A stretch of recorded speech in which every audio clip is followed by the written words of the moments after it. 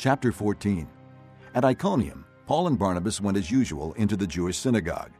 There they spoke so effectively that a great number of Jews and Gentiles believed.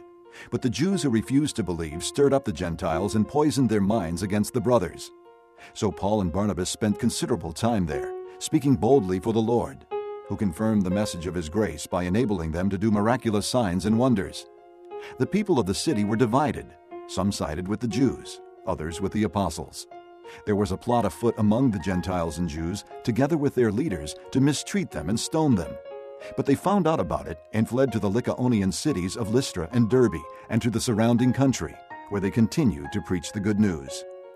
In Lystra, there sat a man crippled in his feet, who was lame from birth and had never walked. He listened to Paul as he was speaking. Paul looked directly at him, saw that he had faith to be healed, and called out, "Stand up on your feet!" At that, the man jumped up and began to walk.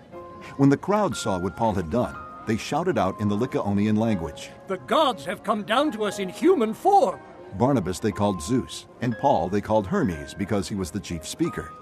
The priest of Zeus, whose temple was just outside the city, brought bulls and wreaths to the city gates because he and the crowd wanted to offer sacrifices to them.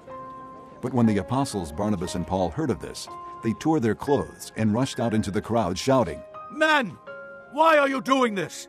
We too are only men, human like you.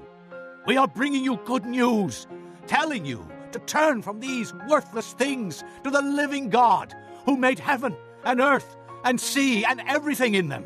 In the past, He let all nations go their own way, yet He has not left Himself without testimony. He has shown kindness by giving you rain from heaven and crops in their seasons. He provides you with plenty of food and fills your hearts with joy." Even with these words, they had difficulty keeping the crowd from sacrificing to them. Then some Jews came from Antioch and Iconium and won the crowd over. They stoned Paul and dragged him outside the city, thinking he was dead. But after the disciples had gathered around him, he got up and went back into the city. The next day he and Barnabas left for Derbe. They preached the good news in that city and won a large number of disciples. Then they returned to Lystra, Iconium, and Antioch, strengthening the disciples and encouraging them to remain true to the faith.